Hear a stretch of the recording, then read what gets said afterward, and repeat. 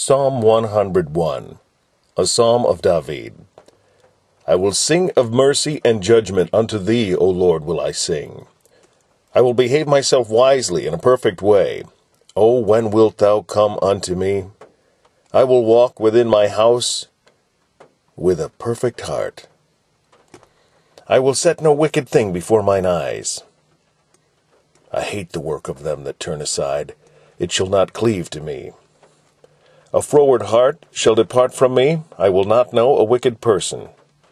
Whoso privily slandereth his neighbour, him will I cut off. Him that hath an high look and a proud heart will not I suffer. Mine eyes shall be upon the faithful of the land, that they may dwell with me. He that walketh in a perfect way, he shall serve me.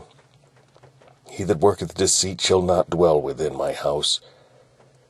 He that telleth lies shall not tarry in my sight.